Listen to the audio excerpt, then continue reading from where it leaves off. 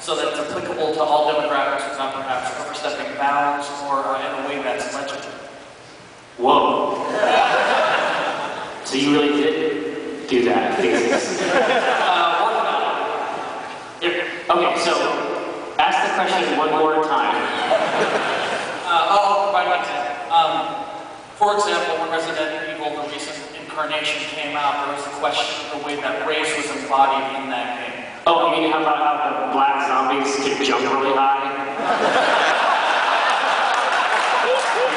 That's actually in the game text. Yeah, well, you know, and on top of that is, you know, a couple of white folks rolling around, NRA and a holiday blowing away black folks that happen to be zombies. And it was offensive to you, or? Well, my question being, understanding that some of your audience, obviously the demographics that you're catering to, they're going to have different levels of positionality and how they're going to understand that. How do you buy what you're producing so that it's not only attractive, but you're saying something? And I think that's what sets PAX apart from other comic strips, is you're saying something. There's a social commentary there in the same way that Chappelle or any of these other artists that are doing something in that same niche. How do you do that? You may have misinterpreted the body of our work.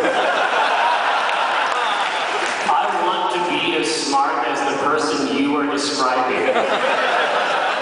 But in general, I mean, this is the trouble, is that, you know, we're definitely two white dudes, and we lead a super sheltered life. And sometimes the things we say seem like they're ironic statements, when really they're just a representation of how little we know about everything. You see what I'm saying? So let's go with the first one, though. Let's say that we've created a pan-racial smorgasbord of content that all can enjoy. Okay. We're good?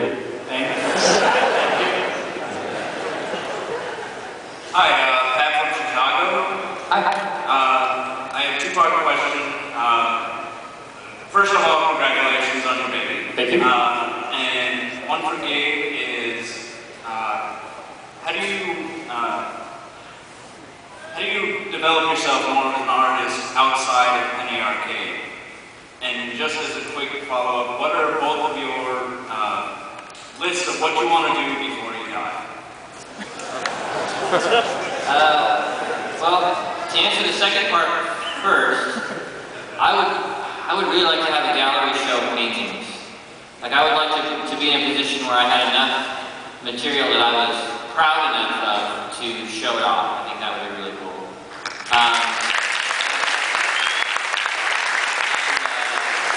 The first question is, how do I develop as an artist outside of the comic? And I guess, I mean, that would be by doing stuff like the Prince of Persia comic that we did a while ago, right? If you look at that, it's a completely different style than anything I've done with Penny Arcade. And if you look at the Dragon Age comic that's actually started this week, it's a completely different style again. So those comic projects, usually for game companies, give me an opportunity to try really different stuff. But even then, if you look at Automata and Lookouts, I don't really feel like Penny Arcade has to be something very specific. I don't feel restrained at all. Automata was something way outside my comfort zone. In fact, I was hoping that it wouldn't win. I didn't want to have to draw it. I was really nervous. Oh, it's true. When he saw that the votes had come down for Automata, like, he became physically tense. But yeah, so I keep trying new things, and sometimes it doesn't work, and sometimes it does, but also, you're incredibly tolerant. Like, you allow us to grow in those ways. Like, we don't feel like we have to, you know, we don't feel like those things are really, like, opposed to Penny Arcade in some way. Like, over the 10 years we've been doing it, you have allowed us to investigate all kinds of really weird stuff. So we don't have to leave home, you know, to get what we need. So. And also, Jerry, what do you want to do before?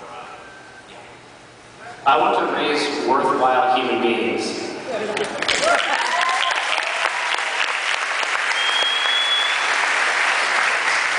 It's kind of on my mind.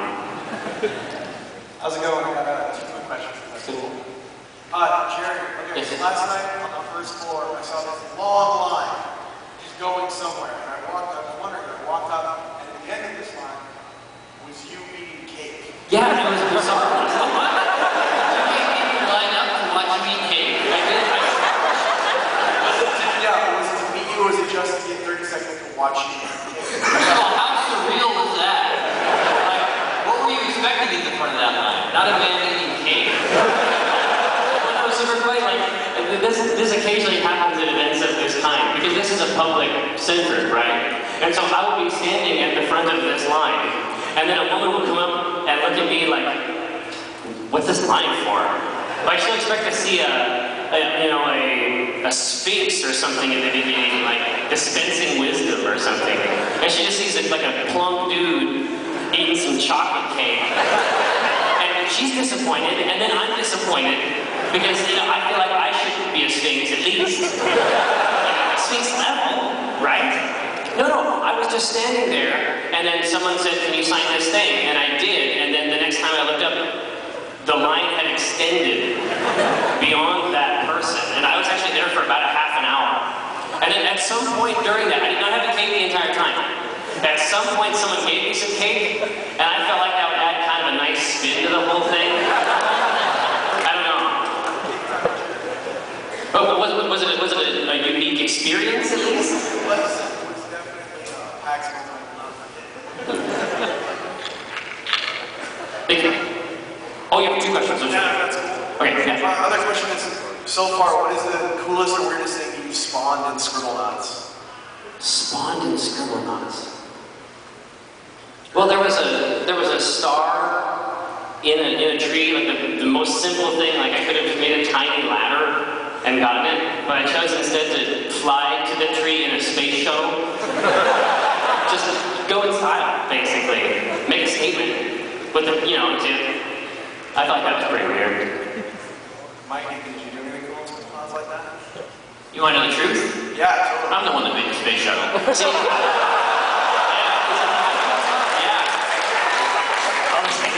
Yeah, see, I was going to be cool. I was going to be like, okay, I'll let him have this one. Then you can have this cool story because he just had a kid. This will be like my kid. Did I do anything cool? No. See, certainly not that cool. Sometimes when somebody does something awesome